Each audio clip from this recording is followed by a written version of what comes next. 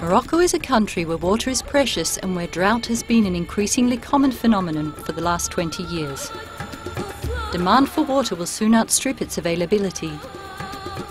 Les réserves actuellement qui sont stockées, ils permettent un peu de subvenir aux besoins. Sauf que le Maroc, on est en essor depuis des années énormes. The country is already suffering from a lack of water and is expected to face a drastic situation by 2020.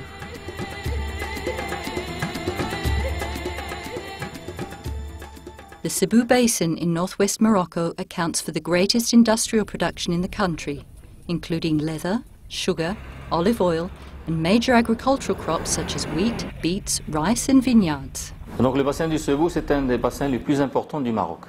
Il occupe 6% du territoire national, avec une population quasiment de 6 millions d'habitants. C'est pratiquement 30% de la richesse nationale en eau. Agricultural development must meet the challenging requirements not only of water quantity but also water quality. Pour la qualité des eaux dans le bassin, on le sait très bien que c'est très dégradé, que ce soit superficielle ou souterraine. C'est plus de 50% de la pollution donc, qui est générée par la pollution domestique. Et le reste, bien sûr, il y a la pollution industrielle. 70% de cette pollution proviennent des sucreries, des tanneries et des huileries. Inappropriate management of water in the Cebu Basin is a threat to biodiversity in the area, in particular in the Merjadzerga Lagoon, one of the country's richest wetlands. L'agriculture était plus particulièrement parmi les activités les plus menaçantes de la lagune de Merjadzerga. Elle s'est située près de la zone du Ralb qui connaît une intensification de l'agriculture, notamment des cultures industrielles qui utilisent beaucoup de pesticides et d'intrants chimiques. Les rizières ont un impact très direct, si vous voulez, un peu sur l'écosystème local de la zone humide. Ce qui est dommage dans cette histoire, c'est que les eaux d'irrigation des rizières sont vidangées directement via le canal de Nador vers la lagune de Merjadzerga. Researchers have found high levels of heavy metals and fertilizers in the Nador Channel, the main source of Merjadzerga's incoming fresh water.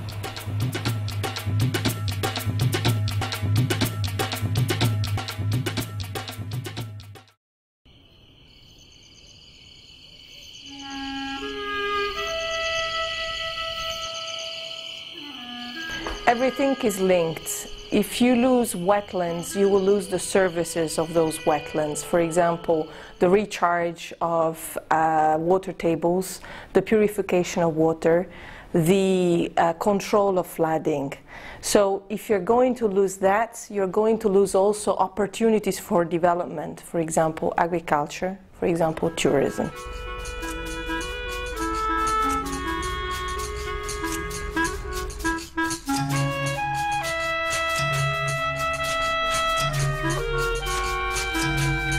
WWF in Morocco is implementing pilot projects in the field to show concrete examples on how to use rationally water, in particular in the field of agriculture.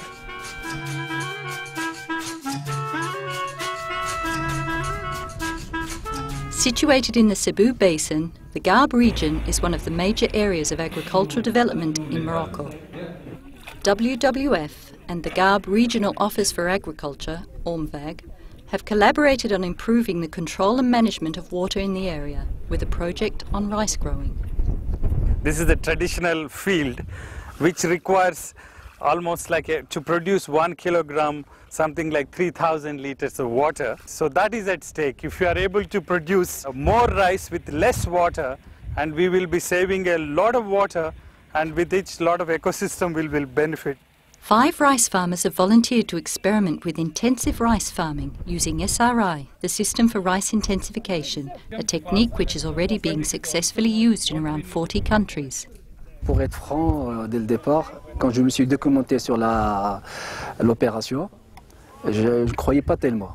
Bon, après le voyage d'études qu'on a effectué en Inde, quand j'ai vu un peu les résultats, quand j'ai vu la dose de semences, on emploie ici au Maroc 200 kilos, alors que là-bas 5 kilos, avec le prix de la semence. L'économie d'eau, je commence à y croire. C'est pour ça qu'en discutant avec les responsables de la WWF, on dit pourquoi pas qu'ils viennent ici et qu'on entreprenne ensemble des essais chez les agriculteurs pour voir ce que ça donne.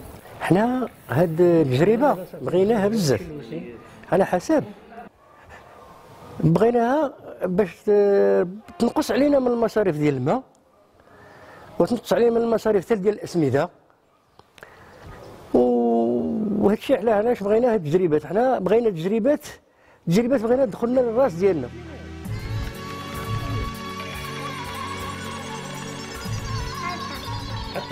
هاد التجربة هادي حنا باغينها ومازال نزيدو نبغيوها باش نعلموا حتى ولادنا وحتى احبابنا والاجيال اللي جايه كلشي يتعلم هذا الشيء. ربما الناس كاع يعرفوا هذا الشيء باش نقتصدوا على البيئه ديالنا.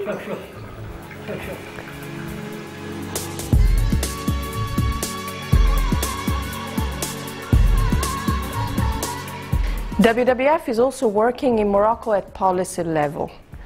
The European Union is investing a big amount of money in the relationship between Morocco and the European Union, and what we are pushing for is that the services provided by ecosystems are recognized, are protected, and are well integrated in the so-called European neighborhood policy. And this is for the sustainable development of Morocco. The relationship between the EU and neighbouring non-EU countries is regulated by the European Neighbourhood Policy, the ENP.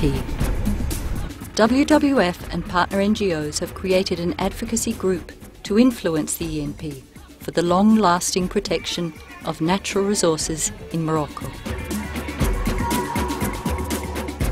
Cebu and its tributaries supply one of the most highly populated and productive areas in Morocco.